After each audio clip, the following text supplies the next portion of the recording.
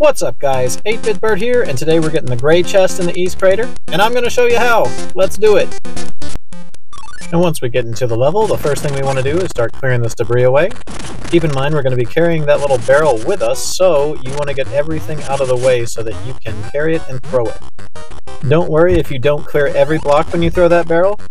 You might need one to save your butt later, because if you get stung, you'll need something to float against. And here we have a great case in point.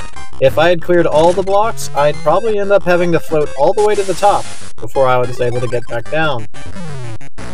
Now once you've made it to the bottom, you want to clear all the debris from the left side of the screen.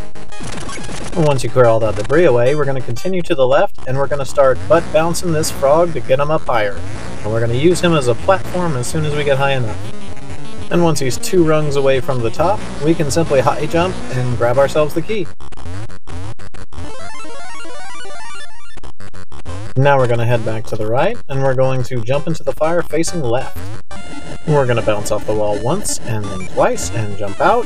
And we'll bounce off one more time on this back wall, and hold left. We're going to keep going all the way into the next screen to get the second frog. And now we just climb up, and there's our chest. Thanks for watching guys, and if this video helped you out at all, please leave me a like, and subscribe if you'd like to see more levels and how to beat them. This has been 8-Bit Bird, and thanks for watching.